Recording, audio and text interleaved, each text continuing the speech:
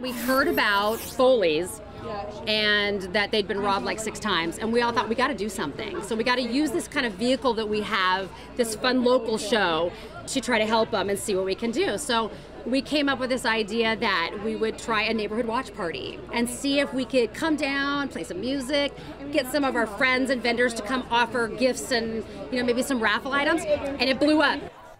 Community members came together tonight in Maple Valley to show support for the owner of Foley's Produce. The family-owned business off Renton Maple Valley Road has been robbed multiple times in the past year. So, local radio show Alley Cat Chat set up what they call a neighborhood watch party. Vendors donated items for a raffle. Everything raised tonight will go toward an upgraded security system.